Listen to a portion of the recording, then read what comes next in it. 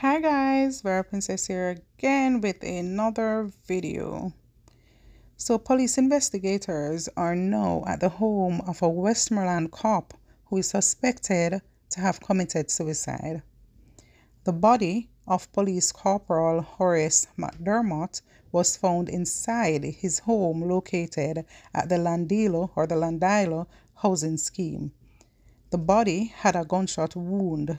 Investigators at the scene believe that the wound was self-inflicted.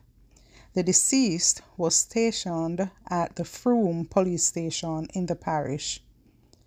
My viewers and subscribers, just let's check up on our loved ones. Sometimes they are going through a lot, and a word of encouragement can go a long way, believe me.